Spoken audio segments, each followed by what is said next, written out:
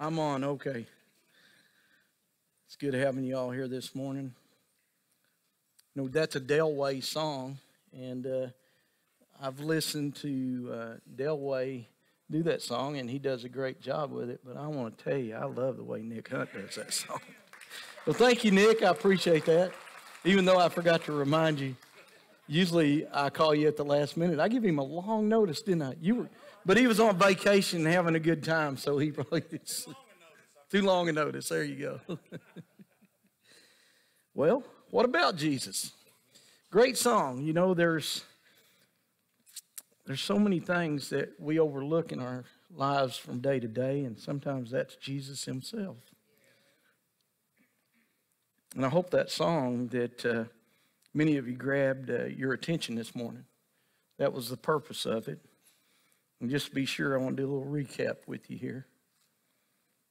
What we actually heard was that according to a morning paper, a church had spent $40 million. Think about that amount of money to rebuild and modernize their church building. They're updating their church building. So they spent a lot of money on that. And it spoke about how the walls would be of granite with fancy marble floors. Man, this is going to be a top-notch place. And what about the stained glass windows? Along with the finest wood on the doors, they were going to do it right. They were going to make it shine. It also seems that at the dedication of the church rebuilding, they invited the mayor and all the important people of the town and city hall.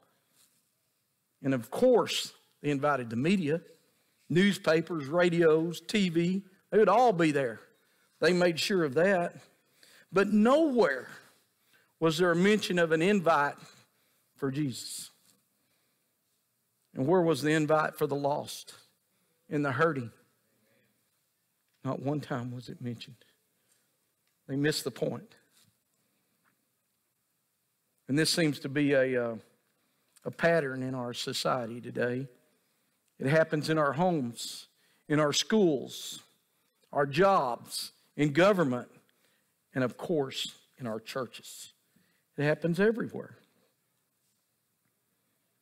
Jesus is not invited and kept out and away more often these days because it makes people uncomfortable. And it's not politically correct to speak the name of Jesus Christ. So it makes people uncomfortable. They keep him out, keep him away. You know, we talked about last week many times at an arm's distance. But some people want him way out. They don't even want him in the building. It's not much different today than it was in the earlier days when it came to Jesus. Not a lot of difference there. There was a story that I want to share with you that gives a good example. A television executive called the pastor of a metropolitan church in another city and told the pastor, "I think that my son is in your city involved in the drug culture." He then asked the preacher if he would try to find the boy and do something with him. About 4 months later, the boy was found and told the gospel. He accepted Jesus as his Lord and Savior. The preacher told the boy to pick up the extension on the phone and he would call his father. The preacher told the father that his son had been found and he accepted Jesus Christ as his Lord and Savior. The father replied, "I don't care about that. I want to know, how long is his hair? Has he taken a bath? Will he apologize to his mother?" With hearing that, the boy who'd been listening on the other end jumped up, ran out of the study, and his father never saw him again. What about Jesus? Everything else in our lives seems to be more important from time to time. And we probably don't mean for it to be that way. We probably don't realize it's that way sometimes, but if we stop and focus of all the things we own, all the things we have, all the things we possess, how did we get them? Jesus Christ, right? Come from the Lord. They're here for us, but they're only temporary. This week, there will be many meetings held across our country in the name of Jesus. Everywhere. Many meetings. But he'll be pushed aside. Jesus will be pushed aside for man's own agenda. Which leads us to the question this morning, is Jesus welcome among us, or does he just get in our way? You know, that may seem like an odd question to ask here in church, right? Is Jesus among us? But if we were to give it some thought, it's really not. It's really not an odd question, because we can sit here in this church, we can be in praise and worship to God, and we can welcome him into the church, but each individual has to welcome him into their heart and keep him in there every day.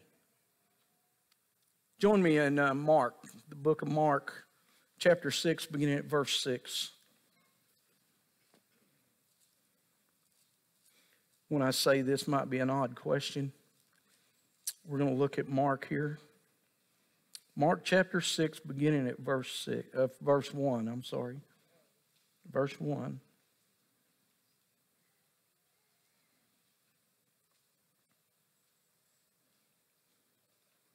Verse 1. Jesus left there and went to his hometown, accompanied by his disciples. When the Sabbath came, he began to teach in the synagogue, and many who heard him were amazed. Where did this man get these things? They asked. What's this wisdom that has been given him? What are these remarkable miracles he is performing? Isn't this the carpenter? Isn't this Mary's son and the brother of James, Joseph, Judas, and Simon? Aren't his sisters here with us? And they took offense at him. Jesus said to them, a prophet is not without honor except in his own town, among his relatives, and in his own home. He could not do any miracles there except lay hands on a few sick people and heal them. He was amazed at their lack of faith. Now I want you to jump with me. Of course, Jesus is preaching to them, and we're going to jump down to verse 28 on Luke. Luke chapter 4, verse 28. I'm sorry, I thought we were on the same page.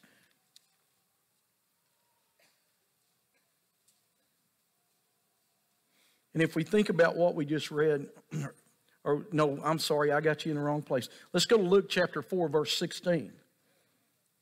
This will tie it together a bit. In the verse we just read, we find that Jesus had arrived at his own hometown, though. He was at his own hometown of Nazareth after traveling and performing miracles everywhere. Nazareth was a city where Jesus grew up. Many of us know that. He lived and worked among the people who lived there. They knew who Jesus was and knew his family because they lived there also. So Jesus wasn't a stranger. He's in his own hometown where he grew up. And this wasn't the first time he had returned to Nazareth since beginning his public ministry. He'd been there earlier, 3 years earlier. So we're going to pick up right here in Luke chapter 4, verse 16. It says, he went to Nazareth where he had been brought up. And on the Sabbath day, he went into the synagogue as was his custom. So he went into the synagogue to preach. Now once again, remember, he's among people that know him. He's among friends and family members and everything. So in Luke, if we jump down, if we look at Luke chapter 4, verse 16. I guess I better go there with y'all, huh? Getting ahead of myself, sorry. You know, sometimes you just get excited about a message and you just run with it. And I'm running crazy. Sorry. Luke chapter 4, verse 16. It says, he went to Nazareth where he had been brought up, and on the Sabbath day he went into the synagogue, as was his custom. He stood up to read, and the scroll of the prophet Isaiah was handed to him. Unrolling it, he found the place where it is written, the Spirit of the Lord is on me, because he has anointed me to proclaim the good news to the poor. He has sent me to proclaim freedom for the prisoners and recovery of sight for the blind, to set the oppressed free, to proclaim the year of the Lord's favor. Then he rolled up the scroll, gave it back to the attendant, and sat down. The eyes of everyone in the synagogue were fastened on him. He began by saying to them, today the scripture is fulfilled in your hearing. All spoke well of him and were amazed at the gracious words that came from his lips. Isn't this Joseph's son, they asked? Jesus said to them, surely you will quote this proverb to me, physicians, heal yourself, and you will tell me, do here in your hometown what we have heard that you did in Capernaum. Truly, I tell you, Kenny, no prophet is accepted in his hometown. I assure you, there were many widows in Israel in Elijah's time when the sky was shut for 3.5 years, and there was severe famine throughout the land. Yet Elijah was not sent to any of them, but to a widow in Zarephath in the region of Sidon.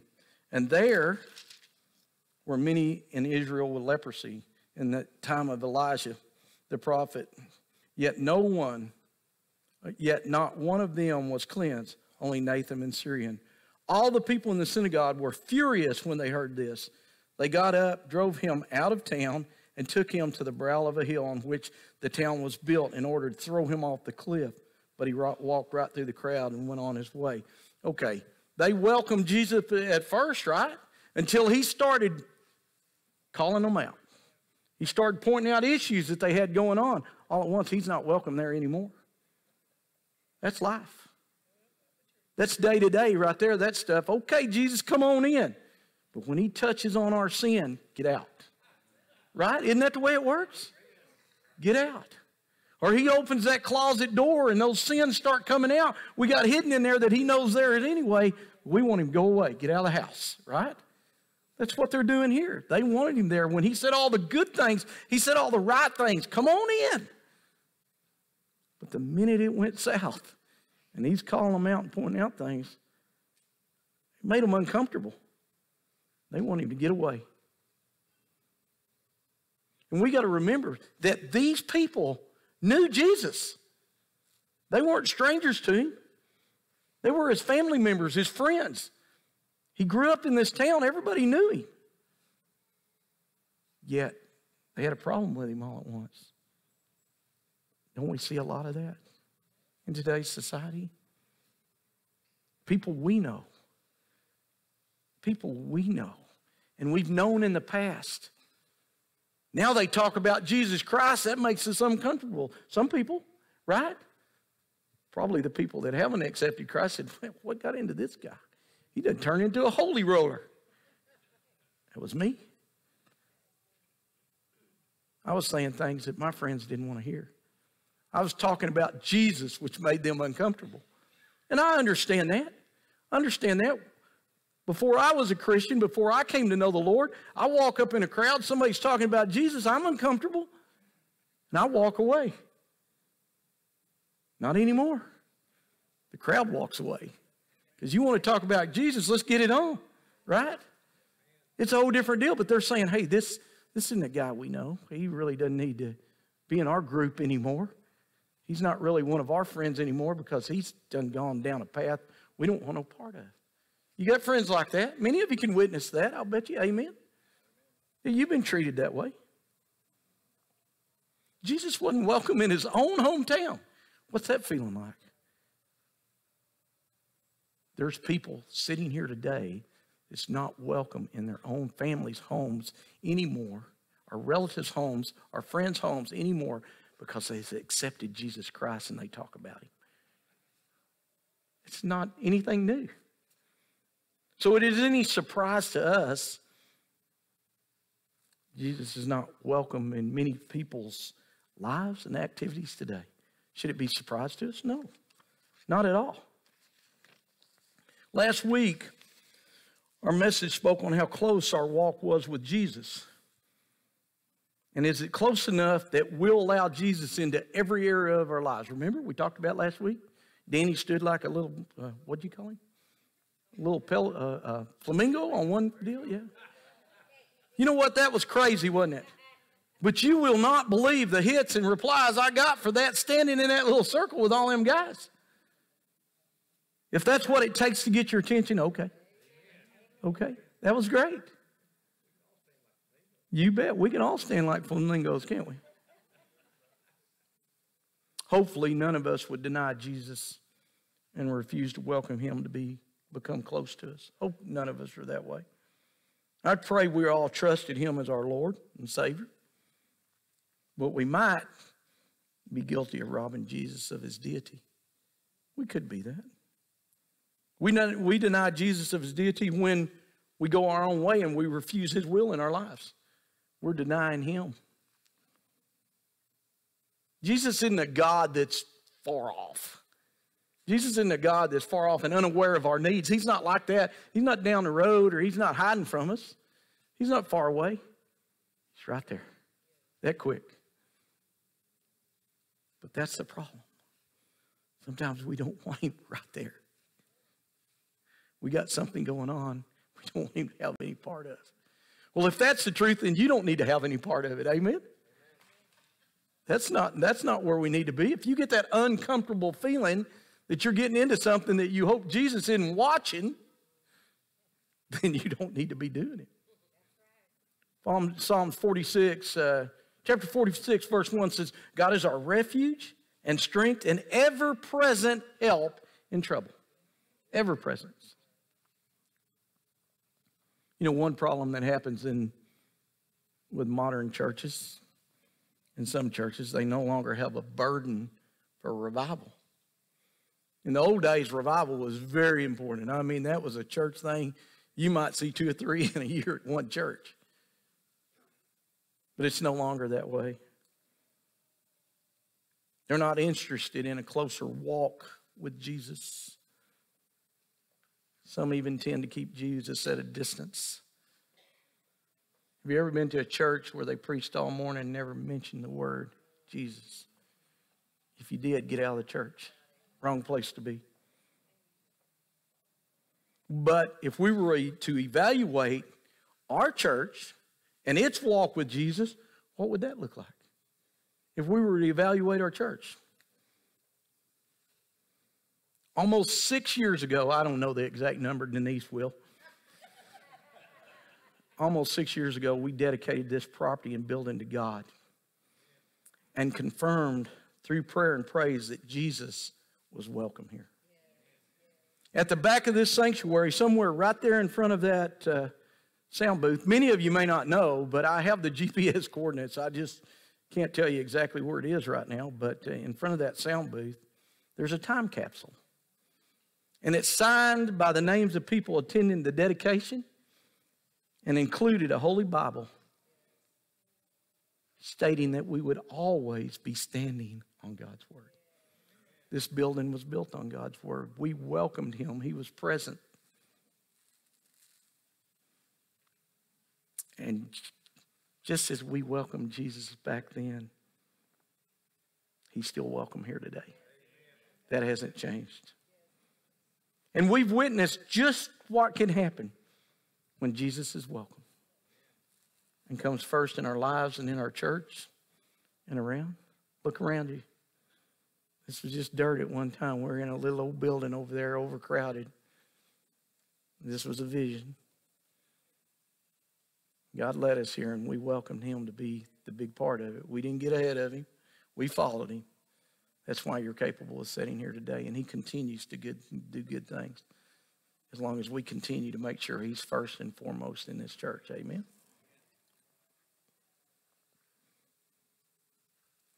Many of you probably know where we came from, know where we are today. What a change. One danger we face today is that Jesus Christ is all too familiar to all of us.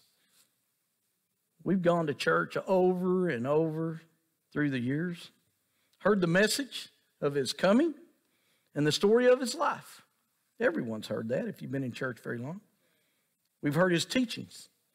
We know about his death on the cross, his burial and resurrection, and his ascension to glory in heaven. And all that sometimes in danger of us forgetting the wonder of it all. We've heard it over and over again. I want to say we got comfortable. Like the new Christian that's on fire for the Lord. It's very easy for that fire to start to dim and burn out if we're not careful. You know, the awe of Jesus Christ may dim to us sometimes. And our eyes may look away. Our hearts become callous to his calling. When he has calling on our lives, we kind of just say, hey, that's not for me. We find more complaints in church than we find praise. fire's going out. It dims from time to time if we're not careful. And one of Jesus' warnings to one of the hardworking churches in Asia was this: you have left your first love. It's a warning. I think we need to be aware of that. We need to be aware, once again, not just in this message, but last week's message, how close are we to the Lord? Are we so far away that the fire just keeps getting dimmer and dimmer? We find ourselves that we're so far away that it's easier not to return. I don't know how that works. I'm going to be honest with you. I don't know how that works. I don't know how someone in ministry, someone that attends a church, has a family of church members or just members that they know that can walk away and never step foot back in a church again or even be around it. I don't know how that works. I don't know how I could do that. That's between them and God. Amen.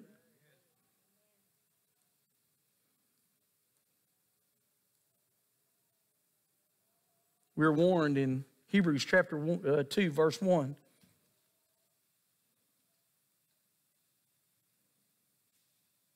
Hebrews chapter 2, verse 1. For this reason we must pay much closer attention to what we have heard, lest we drift away from it. Amen.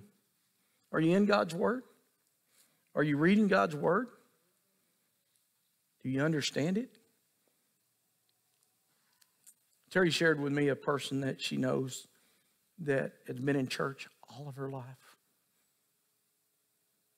She's older than Terry. Of course, everybody's older than Terry.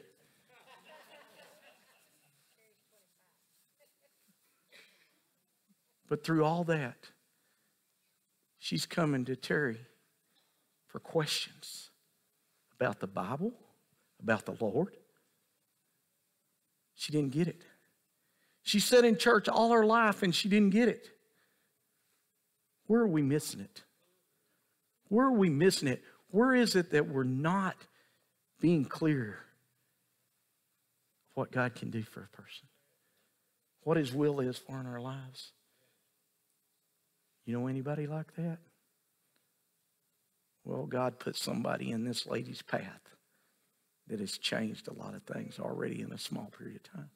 You may be that person. Jesus Christ might be sitting right next to you right now today and you wouldn't even know. Or would you? Do you feel His presence? Do you seek His words? If He walked in those back doors in sackcloth and sandals, long hair, would we welcome Him? Amen, we would. Amen. That has nothing to do with it. If we counted how everybody's dressed walked in this building, we wouldn't have nobody in here. Right? Because throughout the whole Bible, I can't find one place where it tells me what I got to wear to church. It just says show up. Right? Come as you are. Show up. We need to treat everybody that way. There's not anybody that walked through those doors this morning that hadn't had a problem in their life at one time or another. And this is the place to lay it at the foot of the cross. Amen. Where Jesus is welcome and takes care of it. How does a Christian continue to welcome Jesus? This is the good one. By being humble. By being humble. That's how you welcome Jesus. If we're not humble, we'll miss the opportunity to welcome Jesus into our homes, our family lives, and our friends' lives, and every other area of our lives by being humble. God's not about the proud. Amen? To be humble is to rely on Jesus for everything and all things in our lives. That's being humble. Understanding that it's His will if we get it.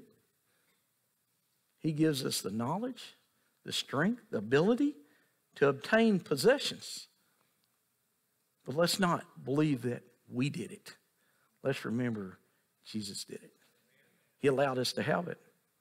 And the more we welcome Him by being humble, the more He pours out on us. Had that conversation this morning with someone here. How God's blessed them, and many of you could testify to the same thing. To keep the first love of Christ warm and fresh within us, we must share. Ooh, big word. This is where we talk about that, right? Share that love of Christ in ways that makes others welcome him and love him. We want them doing it also. It's not about us, right? It is in the giving of the gospel of grace. And we're kind of dealing with a little of that right now, getting people to understand the Old Testament and the New Testament. Old Testament's by law, New Testament's by grace. And it's a struggle for a person that's a new Christian or not a Christian at all to understand the difference. But grace. Jesus shows grace everywhere he went, everything he did. He showed grace to others. And when we show grace to others, that's one of the greatest gifts of heaven we could ever want, is showing grace to others. Sometimes we struggle with that. You ever said, well, they don't deserve it?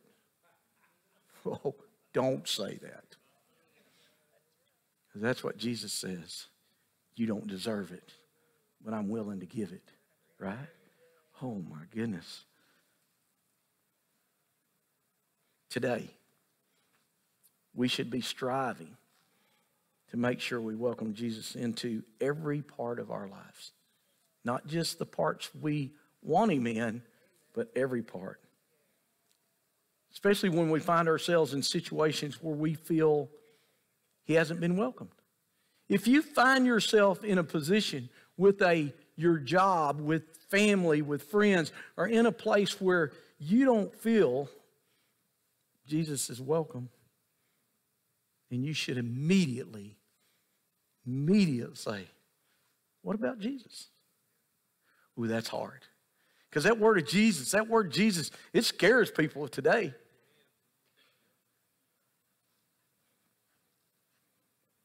Some say, I'm not sure about that hell thing. I'm not sure God's going to send me there. You know what? You don't have to believe that. When you die, if you don't believe in Christ and there's no heaven, then you're just dead. You're just worm food, right? That's it. It's over. You're done.